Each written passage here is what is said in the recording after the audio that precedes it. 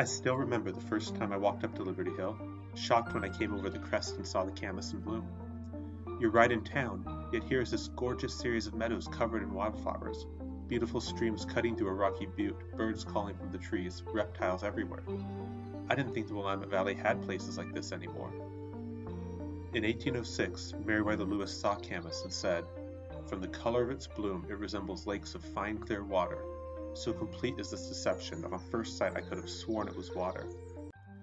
This is Liberty Hill Bluff, the last pristine camas field in northwest Oregon and the best of its kind west of the Cascades. These fields once covered St. Helens Buttes and significant portions of the Columbia River Basin and Willamette Valley. Their bulbs were a food staple for the Chinook Indians, who tended them carefully, but development, agriculture, and mining have eliminated almost all the grassland. And every inch of this particular meadow we're flying over will be destroyed in the first stage of Knife River's mining plan. The irreplaceable biodiversity of the meadows goes far beyond camas. When those purple blossoms subside, they reveal an unparalleled variety of native wildflowers and wetlands flora. 288 species of plants have been recorded on Liberty Hill, 86 of which are not recorded anywhere else in Columbia County. Some of the rarest include Orbic List 1 and 2 species like Nettles larkspur and small-flowered trillium, but the most impressive aspect is the sheer number of uncommon species. Dozens of the wet meadow wildflowers thriving here are rare in the Willamette Valley, including oblong blue curls, spring gold, meadow bird's foot trefoil, western lady's tresses, Alaskan shooting star, fringed loosestrife, Nettles quillwort, and Texas toadflax. Aesthetically, the blooms are a treat for wildflower enthusiasts, with all of these rare flowers mixed into a background of camas, sea blush, lilies, irises, and columbine. There is nothing else like this in Columbia County, and outside of perhaps Saddle Mountain, there's no place like it west of the Cascades. These wildflowers feed at least 40 species of native bees, several of which are listed as vulnerable or imperiled in Oregon, and likely support dozens of species of butterflies, beetles, and other unique insects. It's backed by over 100 acres of oak woodland, making it the largest and most natural meadow and oak complex in our region. Oak itself is an imperiled and critical habitat that has lost close to 99% of its coverage in the Willamette Valley. The wetlands are equally impressive. Vernal pools hold the Oregon fairy shrimp, a vulnerable species known only from a few dozen locations. Streams are thick with native mollusks. The runoff from the bluffs feeds into Dalton Lake, which Bonneville restored just this year to improve juvenile salmon habitat. 14 reptile and amphibian species live in the meadow or surrounding woodland, 5 of which breed in those vernal pools.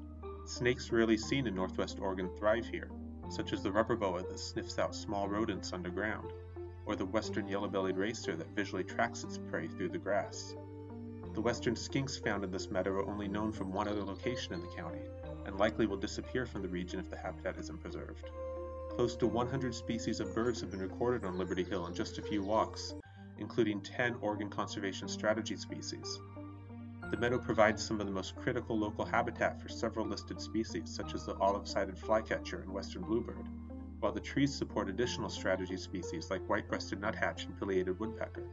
Sometimes the bluff is visited by mountain quail and peregrine falcon. You can spot grazing deer, elk, and brush rabbit in both the meadow and the woods. Raccoons and bobcat hunt small animals along the edge, while skunks and weasels probe the undergrowth. The oak woodlands hold the western gray squirrel, another Oregon Conservation Strategy species declining in our region. If that oak is allowed to mature, it might support birds otherwise absent in the county, such as acorn woodpecker and Lewis's woodpecker. Knife River claims it will mitigate the 10 acres of wetland it is tearing up, but will they recreate vernal ponds capable of supporting the unique species which rely on this particular geology and pristine condition?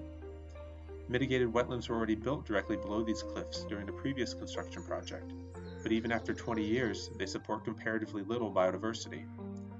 And what good will a few artificial ponds do for the 70 acres of meadow and oak woodland that Knife River will bulldoze? They have no plans to replace that at all, nor could they. They are taking out the most pristine half of the bluff, and the combination of disturbed hydrology, vehicle traffic, constant dust from 50 years of mining operation, and poorly designed mitigation will degrade the remnants severely. Liberty Hill will no longer be the most amazing camas meadow left in northwest Oregon, but just another adulterated fragment with patches of camas here and there. It is the last of its kind, and if they rip it out, there will be no bringing it back. We read about the logging that wiped out the ivory-billed woodpecker, or the salt marsh losses that cost us the dusky seaside sparrow, and we are aghast at our short-sightedness. Yet here we are, once again poised to destroy that which cannot be replaced. If we allow a mine to ruin this bluff, then by the next generation, several native plant and animal species will no longer be found within 40 miles in any direction. Children will look at pictures like these, gaze up at the stripped hillside, and wonder how we could have been so reckless. There are other places nearby with more than enough basalt to mine that won't disturb critical habitat. Within 20 years, the USA will likely be utilizing primarily recycled concrete and fill materials in construction projects, just as European cities like Zurich have already transitioned to. There's no justification for Knife River to destroy an irreplaceable habitat merely to fulfill an imagined, projected need that may or may not transpire 50 years from now. Once we thought the world is so big, we could take whatever we wanted from it without consequence. Now we see it disappearing around us. We may forgive previous generations for being naive, for not knowing everything we know. We don't have the same excuse.